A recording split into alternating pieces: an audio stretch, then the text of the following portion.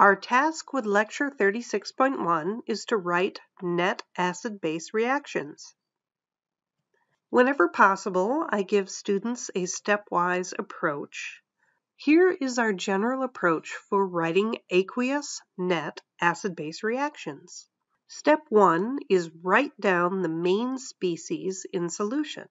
So for ionic salts that are soluble, we're going to write the cation and the anion. An example is potassium sulfate. This would separate into potassium ion and sulfate anion.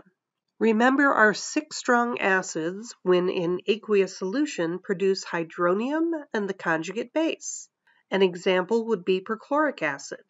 An aqueous solution of perchloric acid contains hydronium and perchlorate because strong acids completely dissociate in water.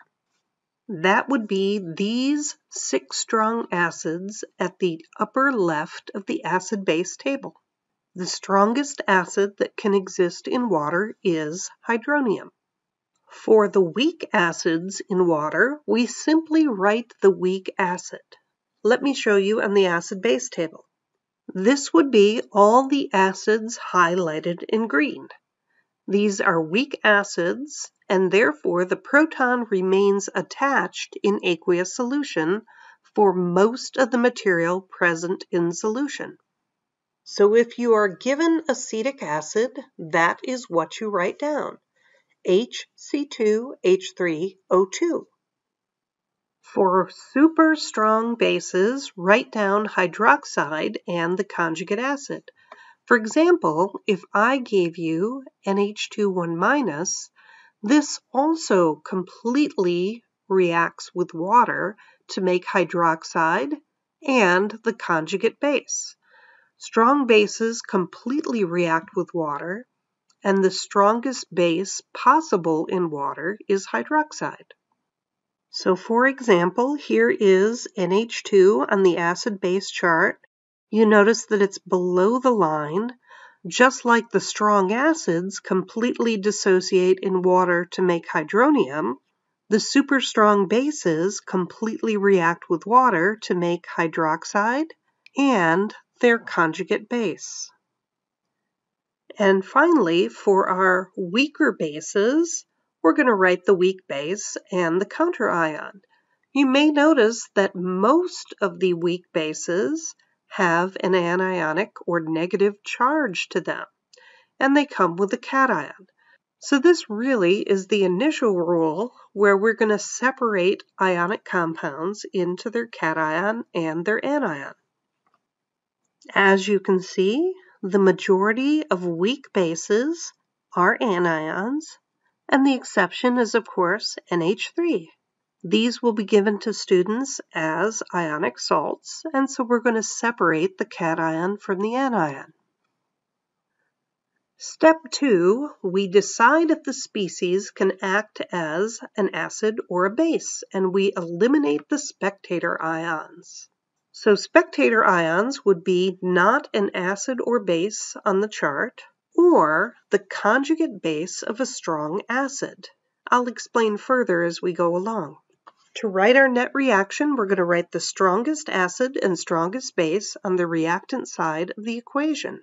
We're going to write the conjugate base and conjugate acid on the product side of the equation, and then we will calculate the equilibrium constant. This would be the Ka of the reacting acid over the Ka of the produced acid. And if our equilibrium constant is greater than 1,000, we will use an arrow to the right, or if it's an equilibrium, which means the equilibrium constant is less than 1,000, we'll use an equilibrium arrow. So here's an example, H2S and NaOH. Here is H2S on the acid-base table. You notice it's in the region of weak acids. So for step 1, H2S is a weak acid, so we're going to write it down as it is. Most of the species in solution is H2S. NaOH is a soluble ionic salt. So we're going to separate the cation and anion in aqueous solution. So what does this give us? three species floating around in solution: H2S, sodium ion, and hydroxide ion. Step 2. Decide which is our acid and which is our base. Sodium ion is a spectator. You're not going to find it on the acid-base table. H2S is going to be our acid, and hydroxide is going to be our base. So step 3, we'll write down our acid and our base. Now we need to come up with our conjugates. We're going to deprotonate H2S, so that will give us our conjugate base, and we're going to protonate hydroxide, so that will give us H2O, the conjugate acid. The last thing we need to do is decide upon the arrow. So our equilibrium constant will be the Ka of H2S, that's our reacting acid, over the Ka of H2O. That is our produced acid. So we're going to get these values from the table. So we see that our reacting acid has a value of 1 times 10 to the minus 7, and our produced acid, water, has a value of 1 times 10 to the minus 14. So when we substitute those values, our equilibrium constant is 1 times 10 to the 7th, which is a huge number. So we're going to use a reaction arrow to the right for this net acid-base reaction. Let's try another one, ammonium chloride and sodium sulfite. Ammonium chloride is a soluble ionic salt, so we'll separate it into ammonium ion and chloride ion. Sodium sulfite is another soluble ionic salt, so we'll separate it into sodium ion and sulfite ion. If we think about what is floating in solution, there are 4 species floating in solution that might react. Step 2 is to assign the acid and the base. We know sodium ion is not going to be on the acid-base table. Chloride ion is also going to be a spectator ion. I'll explain further in a moment. So our acid is going to be ammonium, and our base is going to be sulfite. So step 3, we write down our acid and our base. Step 4 is to write our conjugates. So ammonium loses a proton to become ammonia, and sulfite gains a proton to become hydrogen sulfide. Now we need to determine the equilibrium constant. This is going to be the Ka of the reacting acid, which is the ammonium, over the Ka of the produced acid, which is hydrogen sulfide. So let's check out our table. Our reacting acid has a Ka of 5.6 times 10 to the minus 10, and our produced acid has a Ka of 1 times 10 to the minus 7. So when we place that in the formula, we wind up with an equilibrium constant of 5.6 times 10 to the minus 3. Not a terribly good reaction. So we're going to use an equilibrium arrow for this net reaction. Now I need to explain to you why chloride is not going to be our reacting base. Why is chloride a spectator? Well, let's think about chloride reacting with water to make conjugate acid and conjugate base. If chloride is our base and water is our acid, we'll wind up with HCl as our conjugate acid and a hydroxide as our conjugate base. So if we want the equilibrium constant for this will be Ka of reacting acid, which is our water, and Ka of our produced acid, which is HCl. The Ka of our reacting acid, water, is 1 times 10 to the minus 14. The Ka of our produced acid is so large it's undetermined in water. I've chosen a value of 10 to the 9th, which is the value in methanol, which might approximate the Ka value in water. So if we use 10 to the 9th, our equilibrium constant for this reaction is 1 times 10 to the minus 23rd. Clearly, this is quite a terrible forward reaction. So chloride and water exist in solution without very much product at all. So this is why we consider chloride a spectator. It's the conjugate base of a strong acid.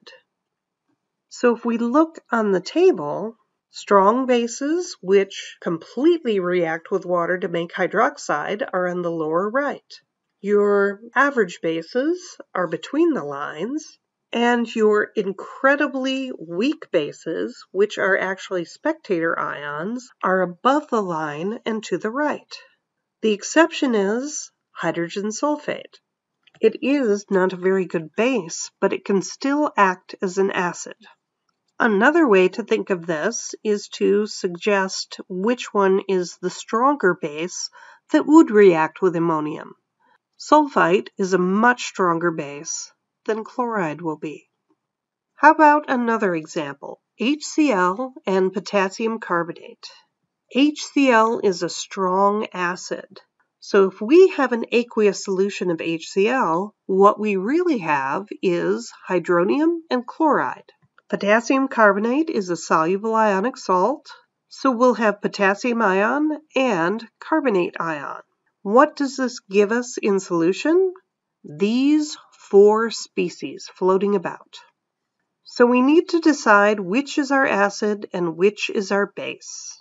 Potassium ion is not on the acid-base table, and chloride is the conjugate base of a strong acid. So it will be a much weaker base than anything else we might have in solution. Our acid needs a proton, so that must be hydronium, leaving carbonate to be our base. So step 3 is, of course, write down our acid and our base. Step 4 is write down the conjugates. So hydronium becomes deprotonated to make water, and carbonate becomes protonated to make hydrogen carbonate. Our last job is to get the Ka value. So we have our reacting acid, which is hydronium, and our produced acid, which is hydrogen carbonate. So this would be Ka of reacting acid over Ka of produced acid. So let me just show you that I took these values from the table. You can see that we have a Ka of 1 for hydronium and 4.7 times 10 to the minus 11 for hydrogen carbonate. I've put in these values. You notice we have a very large number for our equilibrium constant, so we should use an arrow to the right for this reaction to indicate that the majority of the material is product. So here is your question regarding an acid-base reaction. I've given it to you in words, but I'll help you out a little bit. Carbonic acid is H2CO3, and sodium sulfide is Na2S. So please go through the steps and use your acid-base table to decide which of these is the net reaction. And of course, pay attention to the arrows and make sure you choose the correct arrow, either an arrow to the right or an equilibrium arrow. Here's another one. Sodium acetate is mixed with hydrochloric acid. Both of these are in aqueous solution before we mix the 2 aqueous solutions. I've written out the formulas for you, but maybe you want to keep in mind that hydrochloric acid is a strong acid in aqueous solution. How about an aqueous solution of sodium acetate? That means we have sodium acetate in water. And last question, calculate the value of Ka for this reaction. You're going to have to decide which one is the acid and which one is the base.